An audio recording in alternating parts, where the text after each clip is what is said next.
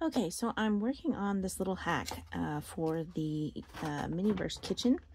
I'm trying to set this up so that I don't have to constantly pull it out and change the batteries. I don't know how long batteries last in there. I haven't put any in there yet because this is brand new.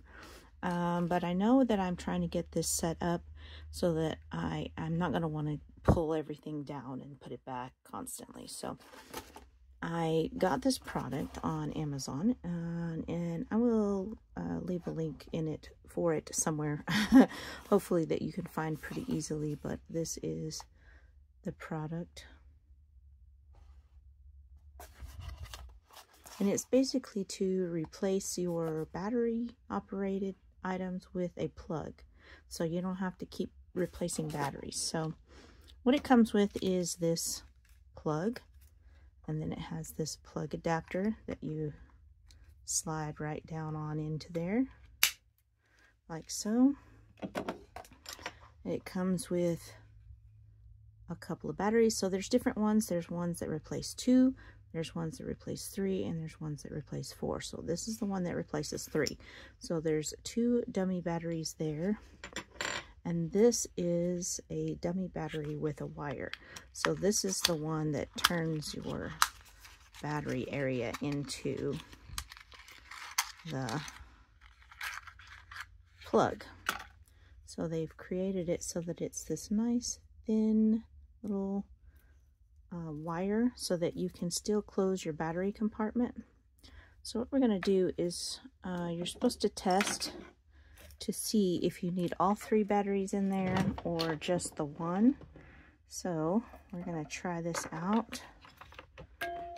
Put that in there and put that in there. Okay, now I'm going to plug this in. Okay, now I'm going to plug this in and we'll see if this actually works. Okay, I think I have it turned off. Let's turn it on. Okay, not seeing it come on. So I think I might have them in the wrong space. Nope, this one came out. There, let's try that. Ah, there we go. It works.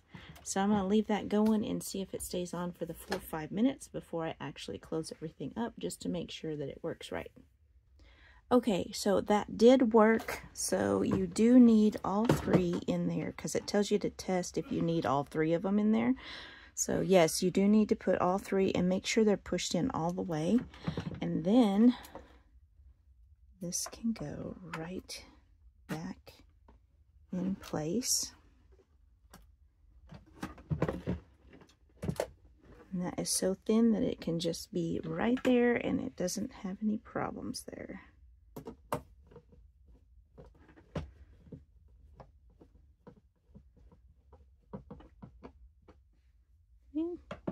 All right, so I love the fact that it does come apart here, so I don't have to run this whole cord through something. So I'm going to cut a little hole in my wall over there so that this can run out, and then I never have to change my batteries again. So yay. Hopefully this helps you guys, but I'll show you a clip when I'm done. Okay, there she is. She's all installed, and I will never have to take that apart again unless I just want to redo the kitchen, which might come at some point, you know, in the future. But for now, I'm really loving how it's turning out. And, you know, there's still some tools out, and I'm fixing to switch out that doll, and I've got a lot of stuff setting in its places, but not actually put up and installed. So just waiting for that. Alright guys, hope you enjoyed the video and got a good idea from this. I hope it helps you out.